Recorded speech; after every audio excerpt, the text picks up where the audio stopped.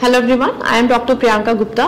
I am a consultant gynecologist at Vivekananda Hospital, Hyderabad. Today I am going to discuss what is postmenopausal bleeding. So ideally, a menopause means that the female should not have her periods for 1 year. If after 1 year she starts having any kind of bleeding or spotting or excessive foul smelling vaginal discharge, she must immediately consult her gynecologist.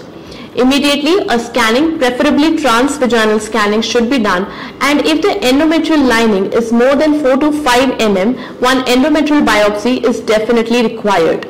The most common cause for postmenopausal bleeding is usually atrophic vaginitis, that is the dry vagina because of the age and decreased estrogen. But also the most dangerous prognosis or diagnosis which we are afraid is it can be uterine cancer or cervical cancer also. So that is why never ignore a postmenopausal bleeding or spotting and must immediately consult a gynecologist. Thank you.